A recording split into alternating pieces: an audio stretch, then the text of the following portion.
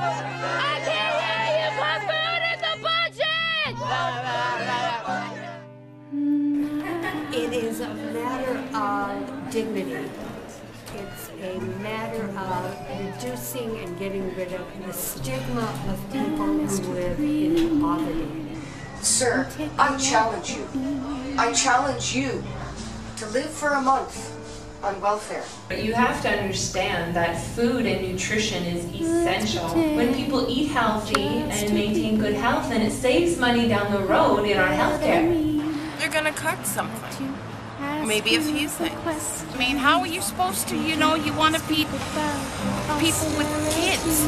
They want to give the kids, 4 things of vegetables, 4 things of fruit, meat, potatoes, and stuff like that. By the time you pay your rent, there just isn't anything, it's just not right. The groups in 30 communities around Ontario, from Windsor to Cornwall, from Toronto to Thunder Bay, who are active in our campaign.